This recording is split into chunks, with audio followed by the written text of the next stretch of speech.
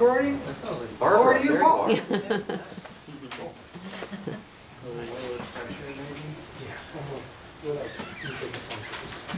All right, so welcome to the second part of tonight's talk. That will be, again, we're going to go to mobile now because part one we did a desktop application. We thought it would be really interesting for you to see how we could take this desktop application, all written in JavaFX, and port it to the phones. You know, and we're going to do that for both iOS and Android. Now remember, when you see what we're going to do here, you're not going to see one line of Objective-C code or Swift. Everything is in Java. Our goal was, let's take our Java expertise, let's take everything that we did in JavaFX with all the UIs, and let's see if we can put this on the phone and give it what we call a common look and feel, right? So the application is going to look the same on the iPhone as it is on the Android, okay? And that's what, you know, and this solution is not for everybody, but there are a lot of cases out there where people want that. So that's what we're going to do. Okay, so this is our agenda for this part of the talk. We think that JavaFX works really great on mobile. However, you're going to need some help. You're going to need some frameworks to do this. So we're going to show you two frameworks tonight. The Gluon framework. Gluon is a company that's in Belgium, and they are currently the stewards of JavaFX because, about 6 months ago, JavaFX got unbundled from the JDK. With JDK 11. With JDK 11. And there's a long story behind all that, but they did that, and so Gluon has taken over the open source project for that. And, but Oracle's still a major contributor. And Oracle is still involved in all that, but Gluon is a major player in that. So once again, you want to look to them for the changes for the releases and things. And Gluon is also doing long-term support for JavaFX 11 as well. The other framework that we'll show you is a smaller, more lightweight framework called Afterburner, and we'll show you how we're using that. And one of the things that a lot of people don't talk about or realize, but when you do a mobile application, it's it's more often the case than not that this application is going to have to store data in the cloud, right? Not on the device itself, but somewhere else. Or talk to the cloud in some way. Or talk to the cloud in some way. So how do you do that? And again, help. Gluon has Connect and Gluon Cloud Link, so we're going to show you how to do that. In fact, we're going to take the blood pressure readings that were in the standalone application that we showed you in the first part of the talk, and we're going to put them in the cloud, and then we're going to have our mobile application get the data from the cloud and update it as well. Okay, so that's the first part of the talk. The second part of the talk is going to take a Oracle database and put it in the cloud, and then we're going to use a really cool tool that we wanted to show you called Oracle REST Data Services, ORDS, or ORDS for short. And this is something you can use from Oracle that will map REST calls to SQL for you. So you can make a REST call, and it will generate SQL for you, hit the database, and then when the result set comes back from the database, the ORDS tool will convert it to JSON and then give it back to you. And this is really, really nice and very easy to use. So we'll have another little demo that Gail's going to go to show you that, and then we'll wrap it up at the end, and I'll give it to Paul, and he'll give away all kinds of free stuff. Right? Okay, sounds good. All right. Okay, so can't do this yourself. Well, you could, but it'd be a lot of work, right? Heck of a lot of work. So you need some help, right? Okay, so Gluon has, is in this business. They see a big market here for people that want to do these kinds of things. So they have this Gluon mobile that you see in the middle here. And this is a very nice diagram from Gluon's website that shows you how the Gluon mobile will interact in a mobile application. So on top of the Java client platform is your client application. So you're interacting with the Gluon mobile for what you need there. But notice that the Gluon mobile has APIs that will allow you to access the native environment of the phone. So that means you have direct access to the camera, the accelerometer, the compass, anything that's on the phone, GPS, everything. You have the ability to work with that directly if you want to. If you go up to the right in the top and then to the direct right, you can see that there is another part of Gluon framework called Cloud Link that serves as a bridge between your mobile application and an enterprise system for example, Pivotal or Spring or something like that. And instead of you talking to it directly, you can interface through CloudLink, and that will decouple those what you're doing, and then you could change your enterprise system if you wanted to at a later time. Of course, Glue on Mobile has one more access, and that is to direct third-party services, and that would be things like Amazon Web Services and so forth. Okay? But you could also get there through the CloudLink as well. And you could get through the CloudLink. So. Okay, now I mentioned that we are going to use two frameworks in our mobile application for the blood pressure. The other one that we're using is the Afterburner framework. This is from Adam Bean, another Java champion that Paul and I both know. Adam lives in Germany, and he's a very popular Java developer. And so he puts this Afterburner out there for people to use. What it does is dependency injection. If you know what that is and why you want to use that, it will help you inject your FXML for your views and Java objects, which Gail's going to demonstrate in a minute. And of course, if you use Afterburner, it generates Java boilerplate code for you. You don't have to work as hard because it's doing that stuff for you. So the advantages is you don't have to write as much Java code. It's easy to use, and it does things like it handles singleton, creates singletons for you, and it allows you to create services that can be shared. So we'll show you how we're using that in a little bit. Okay, so I'm going to turn it over to Gail right now, and she's going to talk for a little while about this. This is our blood pressure program now on the phone, on a mobile device, BP Cloud, and she's going to talk not only about the decisions that we had to make to go from the desktop to the mobile space, but also how we use the Gluon utilities to do this and so forth. So I'm going to turn it over to her. Okay, so there's a lot of general stuff to discuss with you, and one is that what does it take to create a mobile application using JavaFX using the Gluon framework? Well, you need their framework, but you also need, if you want to target the iPhone, you need to be an Apple developer, and you need to have the Apple development tools installed. But once you have that and you have the developer's tools installed, installing an app on your iPhone is simply a matter of let's see, go here to, this is so small I can't see it. For the iOS, it's launch iOS device, so you connect your phone using a USB cable and you can download it to your device. And then for Android, it's up here, Android install. Okay, so, and then for the Android, you also need to install the Android development tools as well.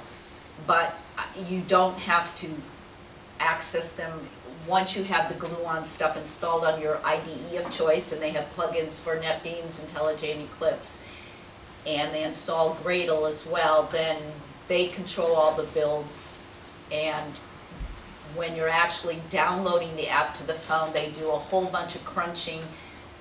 They have to make it so it'll run on both those targets, and how they do that is actually going to be changing over time, but we're showing you what they have right now. Anyway, so from our perspective, it just works, and it's Java, so that's really nice. Okay, so what I want to do is just show you a little bit. Now you're familiar with the desktop version that I showed you, and I'm running on I call this the desktop version of the phone, because this is not a phone, this is just on my desktop that it looks like a phone. But just to show you that we have it installed here as well. So I have my phone connected to the Mac, and you're looking at QuickTime. So I can show you an actual phone. So where is it? Here it is. Okay. So this is it running on the phone. And so one of the things that Gluon did was that JavaFX uses CSS so that you can style your controls. And they took, JavaFX has a standard styling, and they took that and they modified it. They used the Google Material Design guidelines, and they created a set of controls that you can use that are mobile friendly. So with touch events, hello, yeah, there we go. I can scroll up and down, and this is the equivalent of what you saw of the table view. We now have this really cool, they call it the charm list view. So it's like a list, but you can put buttons in it and go to other views. So the big thing that you'll notice is that with the previous program that I showed you on the desktop, you had 4 areas. Well, you can't have 4 areas on a mobile phone, it just wouldn't work. So you have to create a separate view for each of those 4 areas, and that's what we've done. So we have the table view, which now is like a list view, and we have the charts, and it has the same stepping through, so this should all look familiar, and then the bar charts. And the bar charts here does the display of whatever happens to be displayed in the previous line chart.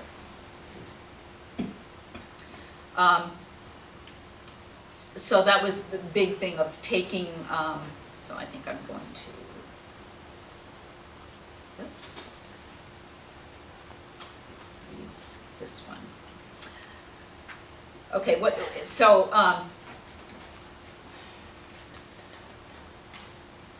make sure I include everything. Oh yeah, that's what, I knew that was something I want to tell you.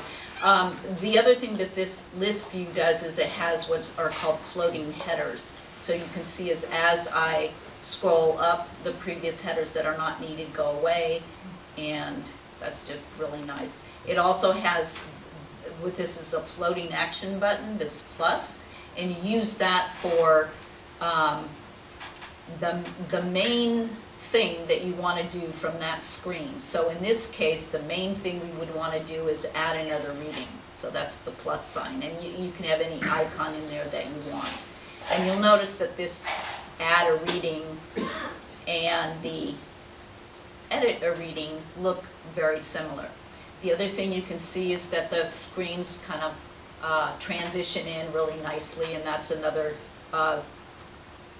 it's one line of code to enable that in your view. Okay, so what does the overall project look like? Well, as we didn't show you any FXML before. We said, yeah, we were using FXML, but we didn't show it to you. So now I want to talk a little bit about using FXML. And if you, the FXML is under the resources. Yeah, so here we go. Edit.fxml. So if I double click on this, it opens it, and it brings up a standalone application called Scene Builder, and you can also download this from Gluon. It used to be distributed by Oracle, and then they decided they didn't want to maintain it, so Gluon took it over. So you can get it from them for free, and it's a drag and drop tool that you can use to design your view. And this is the edit screen, which is also the add screen, and you have controls over here that you can drag and drop. You have a view down in the lower left that's a hierarchical view. So FXML is an XML-based declarative language, and it's hierarchical in nature, which fits in really well with the JavaFX scene graph, which is also hierarchical in nature. So that's a really good fit. If you select on a button, for example, then you can use the inspector and reconfigure it. So that's all I'm going to show you about that, but just to know that it's there, and Scene Builder creates FXML code. Let's put this and say, well, what does FXML code look like? So we can edit it. And so you can also edit it in a text editor as well. And you'll see it is very hierarchical in nature. You have components like a vertical box that have children, that have labels, date picker, another embedded horizontal box with the date spinners.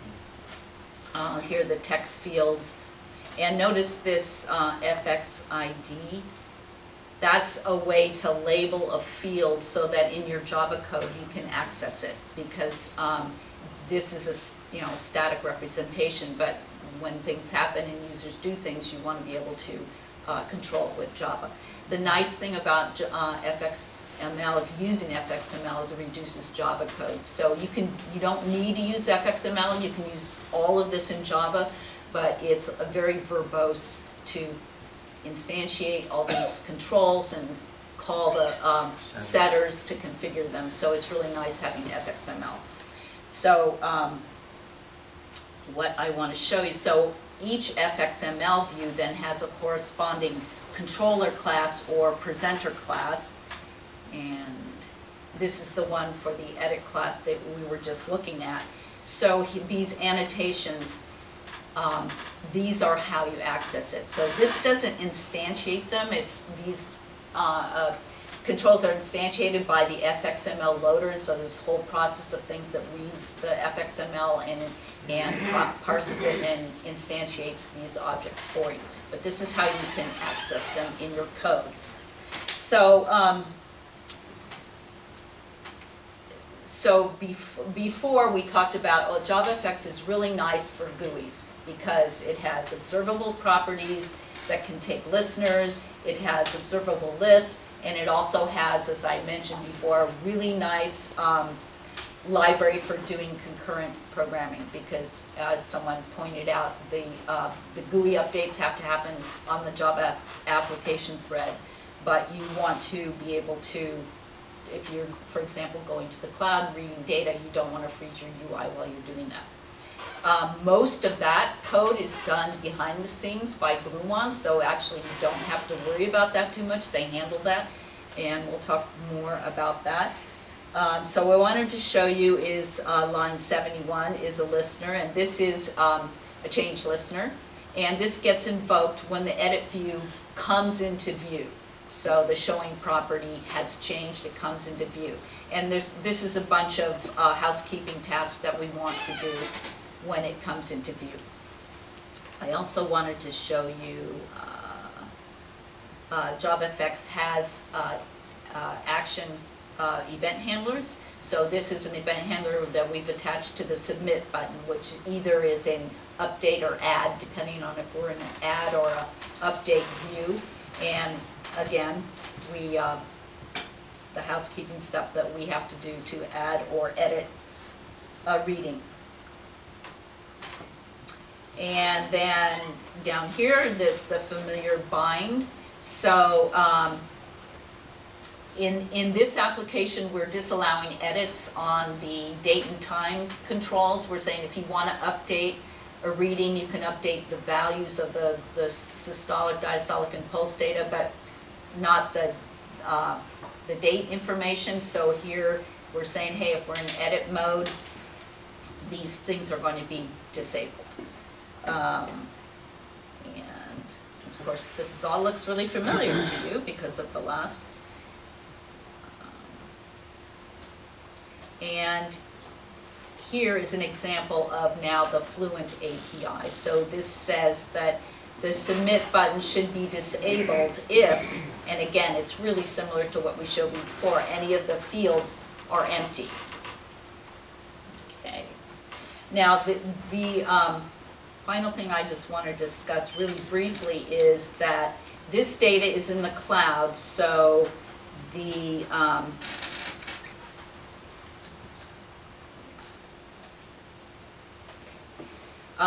so the data is the same, and for this application we have an authentication requirement, and that makes sense because if you have personal blood pressure data in the cloud, you want it only for you. You don't want Joe and Harry to access your blood pressure. They want to access their own. So Gluon provides authentication either through Twitter, Google, Facebook, or you can use your own username and password. And once you've authenticated, you didn't see me put any password in because once you authenticate, it stores the information on the device. So in this case, it's on the computer, and on the case of the iPhone, it's stored on my iPhone. And then I also want to show you that this is an Android.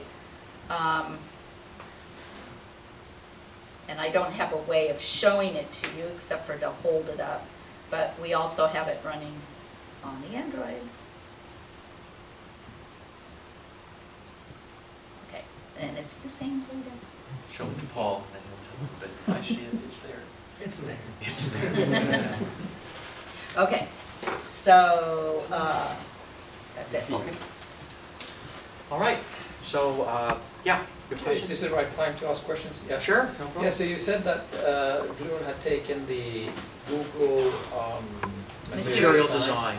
Is it the same look and feel on iOS and Yes. on... Yes. It's exactly the same. Yes, exactly the same. It is, and if, I've heard that some people want to make them different, Yeah. but, so Gluon did this, they styled the controls to kind of, to follow the Google's material design. So, you know, I myself can't say I'm super familiar with that because the only time I use an Android is to do this. But for those of you who have Androids, you're probably really familiar with what that means and what the controls look like. But it's basically a really flat design. But it doesn't mean the behavior is exactly the same, because this still is an iPhone, and I still, for example, to dismiss an application, I do what the iPhone says, and in this one I do what the Android says. So there's some subtle differences. Can't be. Yeah. Can you step through debug that on iOS? You can, I'm not sure if you can step through, but you can certainly get console information out. Just log it out?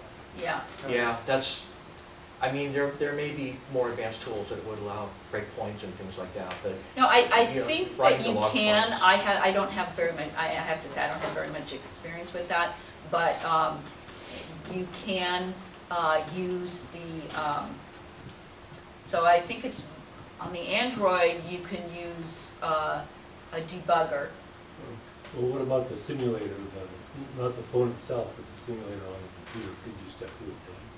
And that means you can have breakpoints and watch points and everything there. You can do that. Yeah, but I don't know, But I don't know if the if you wanted to simulator debug it is on the any phone, which is different what you were than saying, the phone then itself. that When the would be phone is different. connected, you can get information from the phone. So, and it's just, can you step through, I'm not sure, but you can get console information. Yeah. Okay, let's go back to the notes, and we have something. Oh, sorry.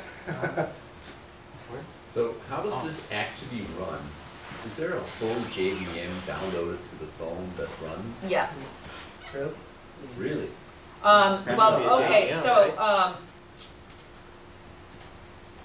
so I believe in Java 8 and earlier that, yeah, I think they do. They create an executable that is like a JVM.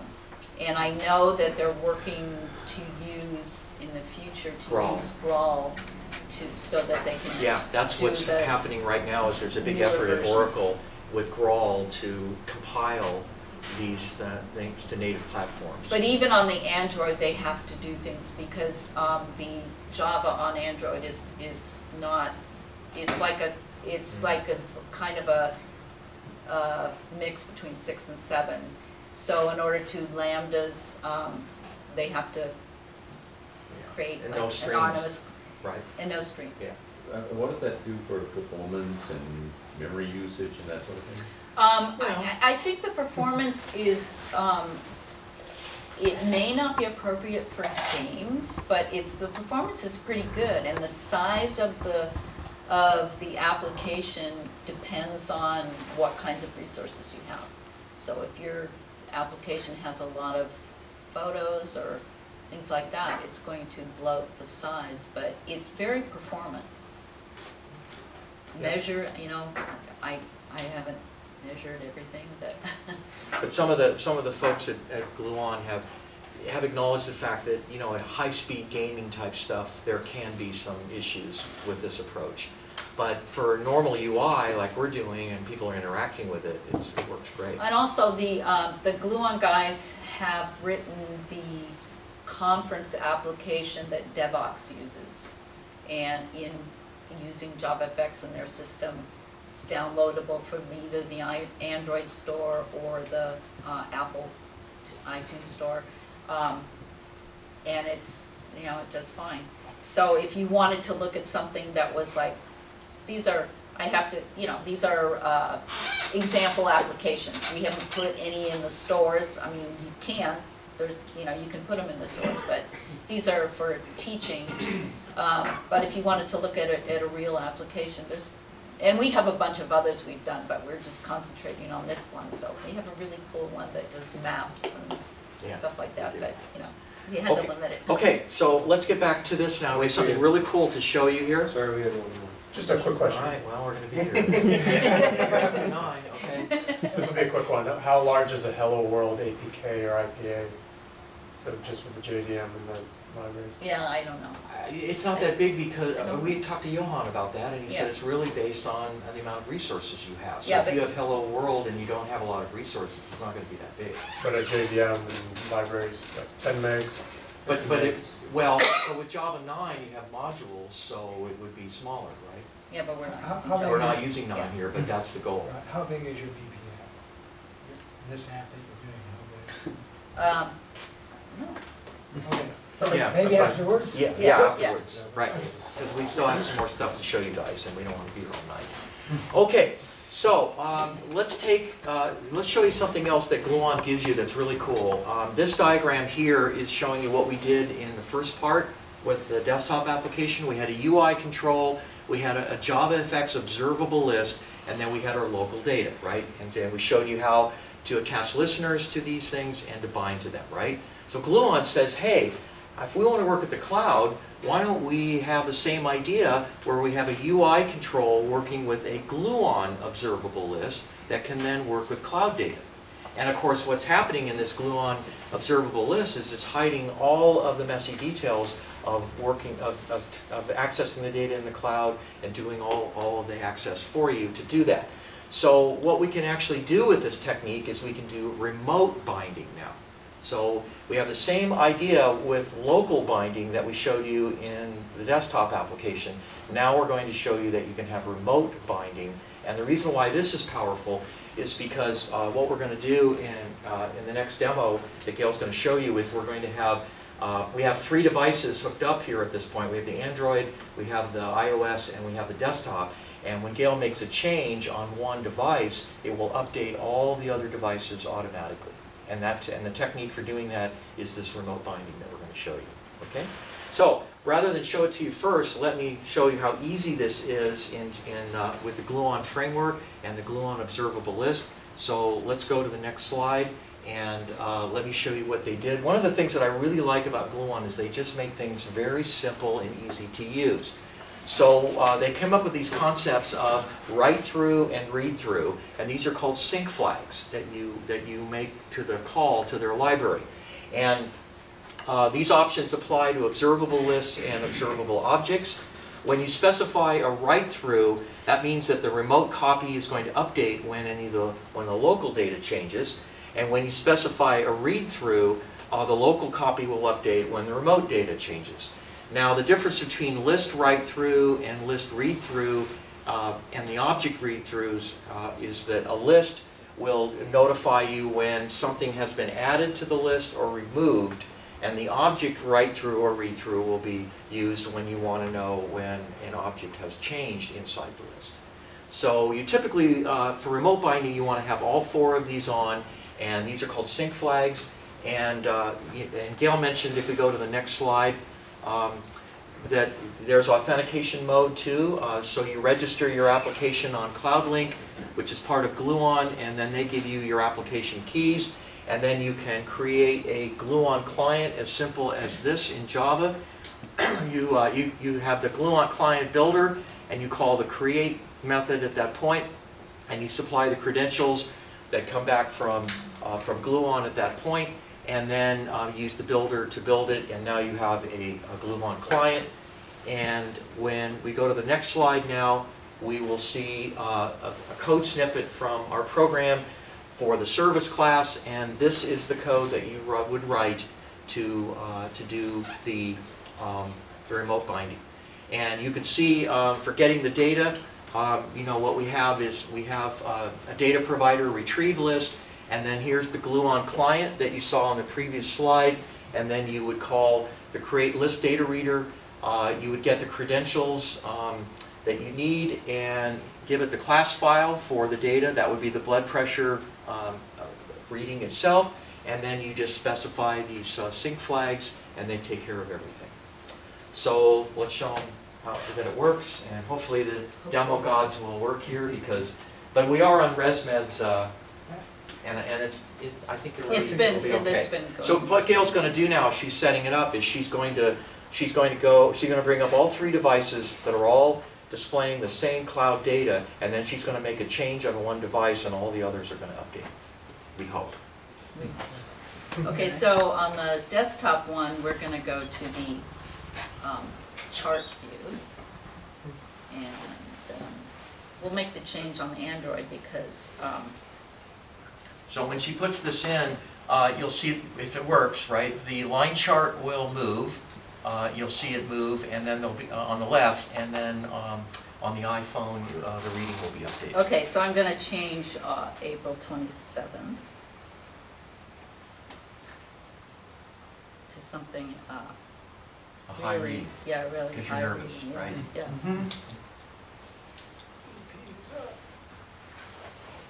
Okay, there it goes. So you saw the line chart. But the iPhone didn't change. See, this is why we. This is the. Really, it didn't? No. Yeah, we had this big discussion about whether we should run on our hotspot or not. Did you Let me, reset? Yeah, reset that again. But it's not the same as having it dynamically upchange. Yeah. See, it's changed up in the cloud, but it should change there. And there's been, I don't know, issues with the I don't know. Android work fun. Well, Yes. change it on the iPhone and see if the Android will update. Oh wait, really?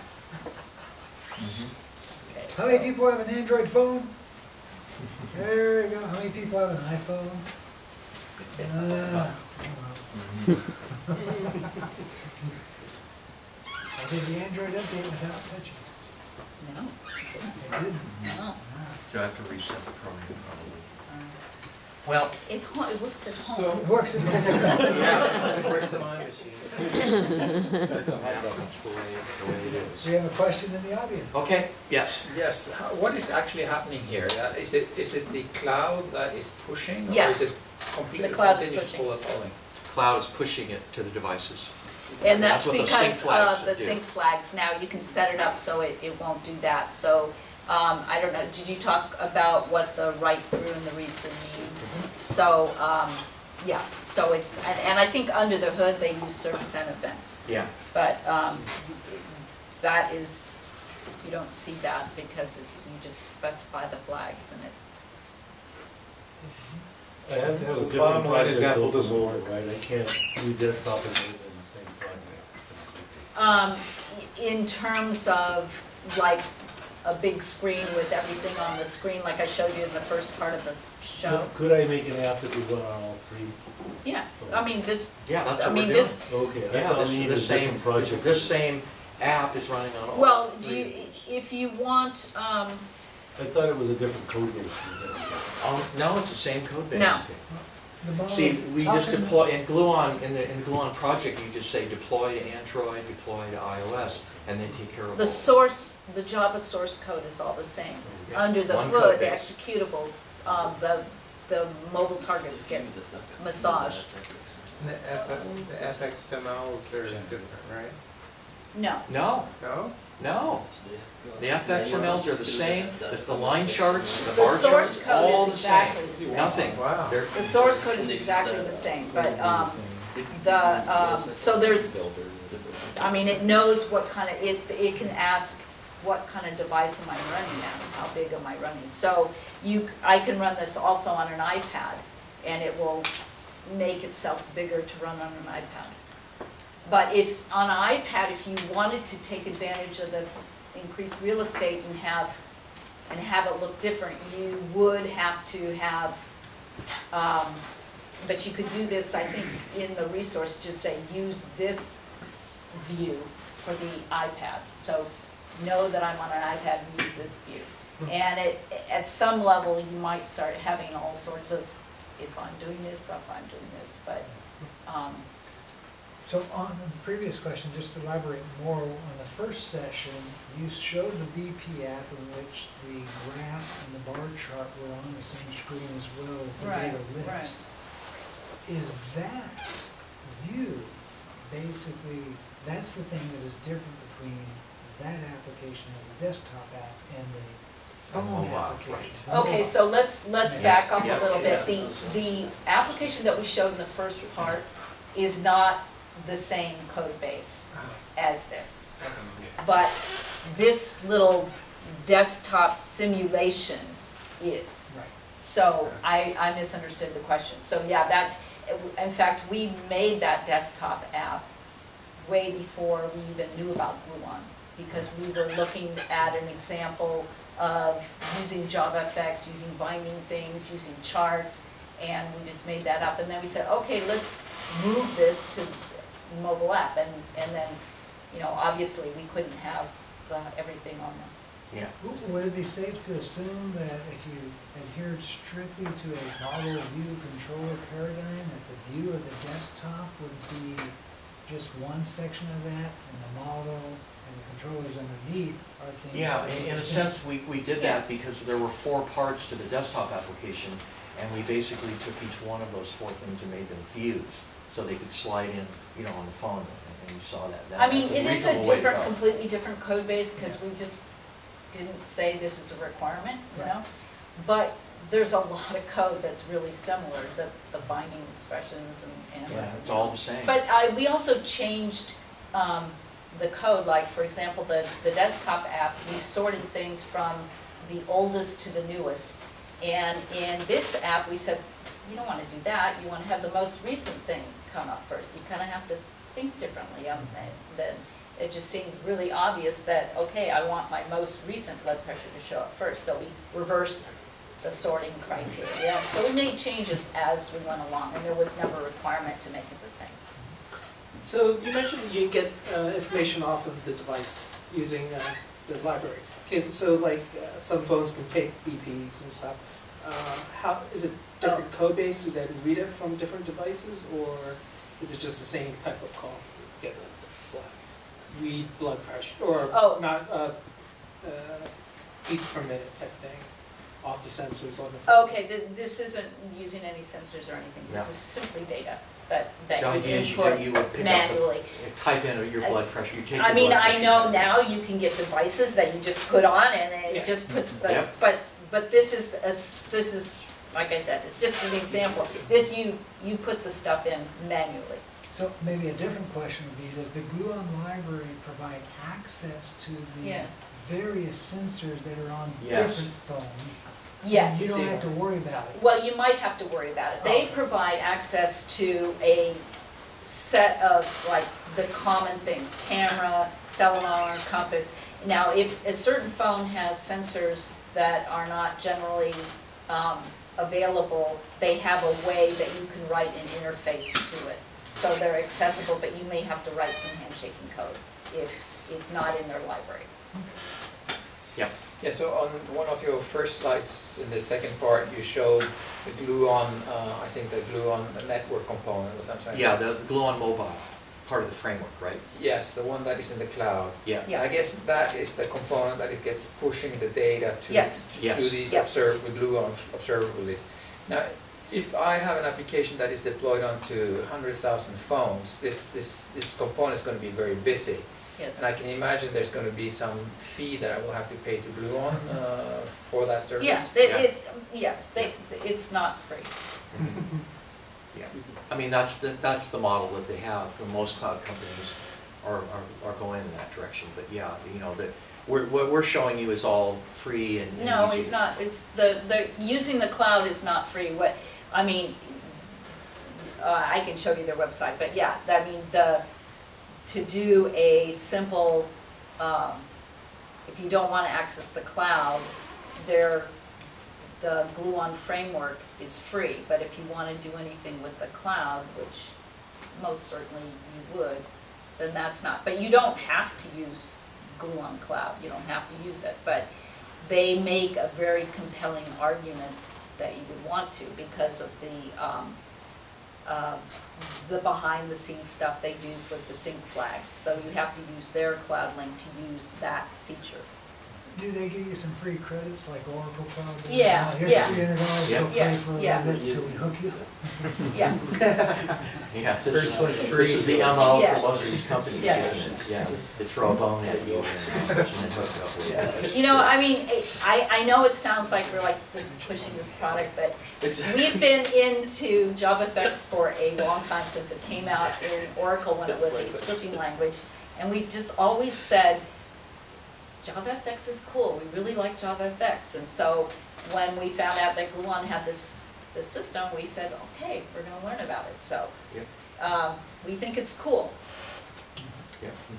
So if I wanted to expand this one to be also a desktop app, is that possible? Sure. It could be. Yeah, so, let's see. We're off script, so here we go. No, I'm not going to do it. But, let's see, wait, somewhere, okay, here it is. Gluon has different kinds of projects. You probably can't see that, but you can have a Gluon desktop project, and you can have a Gluon mobile project. You can have a Gluon mobile project that uses FXML, and so a single view project on Gluon VM. So this is their what's the word? It's their experimental version that uses Java 9 and their own VM. And I think they're not going to go in the direction of having their own VM because they're already doing a lot. I think they're going to use the Graal VM. And stay tuned, I guess. It's not here yet. Okay, so can we finish up this last part here, because Let's do it. let's do it. Questions at the end. Yep, that's right. Okay, so if we go back to the slides, we did want to show you another cool thing that you could do in a mobile application, and we're going to show this with an Oracle database. But the idea here is that you can take Cloud Link and you can make REST calls that will then be mapped by the ORDS tool to SQL. And the advantage of this technique is you could, without this approach, you could put the REST endpoints in your code, but then if you had to change them for some reason, you'd have to update your code. But And if all you, your users' and all your apps. users, right. So Cloud Link has what's called a remote function feature, which is what we're going to show you in a few minutes. And what this does is it decouples the REST calls from your mobile application, so that you can hook them up to various providers, once again like Amazon or FN Project and Gluon Function as well. So the messy details of the REST calls and the REST endpoints are decoupled, because you can go directly, but if you go through the ORDS tool, then it's a lot easier. So if you look at the next slide, this is what the ORDS tool does for you. You start with a URI, and then when you enter the ORDS tool, it will translate, it will map and bind the URI to SQL, and then you'll hit your database with an SQL statement. When the result set comes back, the ORDS tool will transform it to a JSON object, and then you get a nice JSON object that you can parse back in your Java code. You can do this directly with calls, and you can also use stored procedures, right? Okay, so the last demo that we're going to show you is not a very complicated one. We have a full CRUD database in the cloud. It's actually, we call it a people demo, but it's actually represents an employee data record. But you can do create, read, update, and delete. And we're going to show you a little bit about how we can implement these remote functions. So if you go back to the slides for a second here, I want to show them the remote functions before you do this. Okay. Yeah.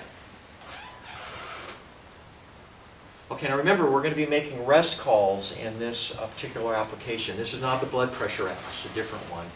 So what we've done is we've mapped these REST methods that you'll recognize, read, post, put, and delete, and we've mapped them over to these remote functions so that we can get a list of employees, we can get a single employee, we can create a new employee record, we can update an existing employee record, and we can delete an employee. And when you come up with these remote functions with REST calls, before you actually implement them, you can use what's called Gluon's dashboard, and then you can use that to test it, and then even use mock values until you get it into your production code. So you want to show them the dashboard now, I think, right? Okay. That would be here. Let's go to.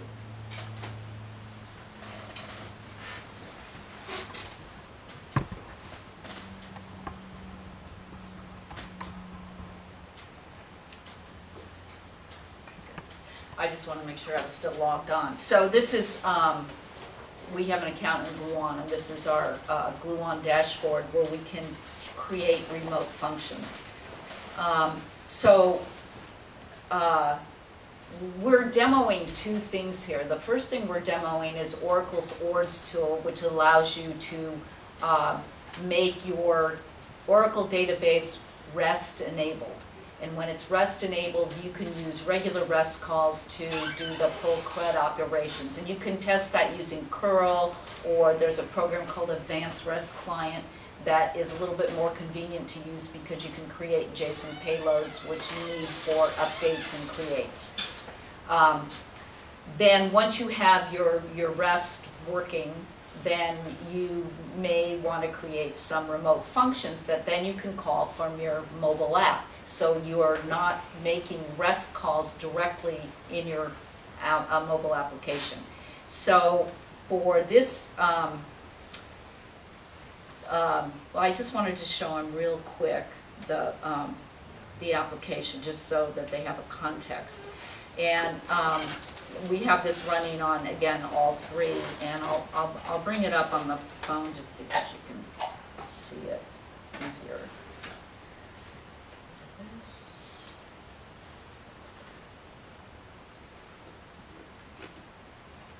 Okay, so it looks kind of the same as the blood pressure one, but it's just, we're just displaying data. We've changed the major color, so it's teal instead of blue, but we've used the same edit and throwaway icons, and we still have a plus at the bottom. We don't have any other views except for the edit add view that you can make changes, and that looks really the same. So, but all of these calls are done using the remote functions. So let's go back to the dashboard now. And here they are. There's other ones in there, but create employee, delete employee, get employee, and get employees. So let's, and you can create, we've created REST remote functions, but you could also create an Amazon Lambda function, an Azure function, an FN project function, that's an Oracle thing, or a Gluon function.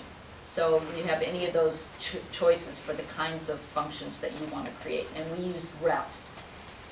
And so the get employees, for example, this is the REST endpoint, and we can test it.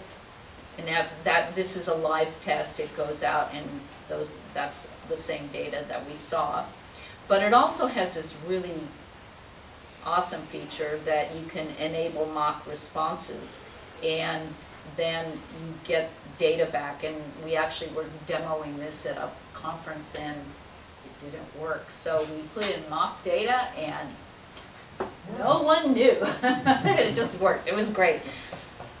But I'm using real data. So, okay, so I think that's... Yeah, so but I think what we should do now in the time that we have, let's bring up the code and show them the remote functions, and then we'll just okay. Show them that. Okay, yeah. So we're going to bring up the code right now and show you how easy it is to write these remote functions. And you know, you can see you can use the dashboard to test them, but. You're gonna talk, well, you're not gonna talk from this, No, right? we'll just do it right here. It'll be faster. Okay. Because we're getting close. Okay, so can you, you're gonna do Okay, this? so basically, the remote service has get employees, get employee, Gail scrolls down, create employee. These are the remote functions that we talked about, and so this is all Java code. Let's just take the delete employee. No, go back up the top. Yeah, get employees is a good one. The get employees right there is going to use a remote function builder from Gluon, and you say .create and you give it the name of the method. And we're getting back a list here, but we're using the .object because it's a JSON object that contains the list of items inside of it.